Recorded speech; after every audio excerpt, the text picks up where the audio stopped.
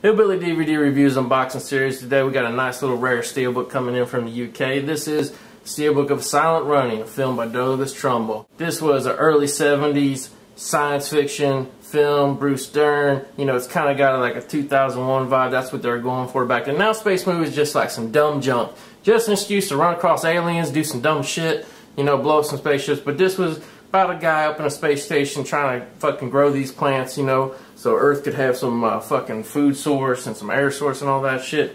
This is an interesting, intellectual movie, small movie. I won't say forgotten movie, but you know, it's not something that people fucking think of as, you know, all the time as like super instant classic and shit.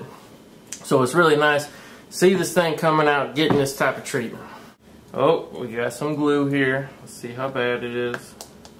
It's pretty thick. It's pretty heavy. Oh, pretty thick, pretty heavy. Wow, man. With the shrink wrap off, this artwork really pops out with this white background border. They did a fucking nice job on this right here. Check that out, man. Really vivid, really detailed artwork. I like it a lot. Got the spine there. Almost has a fucking like a Kubrick feel with the white and the orange and shit.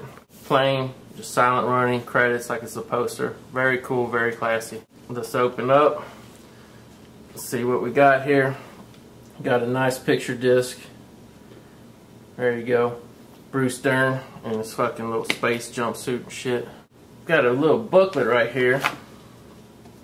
Very cool. This coming from a series called the Masters of Cinema series. That's who put this out. Got us a 48-page booklet right here.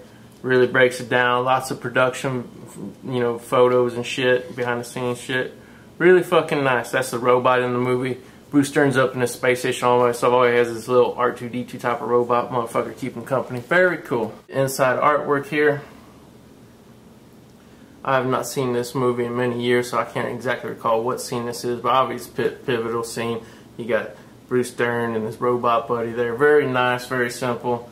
Like I said again, very nice to see a, you know, a small gem like this. A nice piece of science fiction history here. Taken care of so nice. If you're a fan of silent running, definitely get a hold of it. If you just like really nice sci-fi, get a hold of it, man.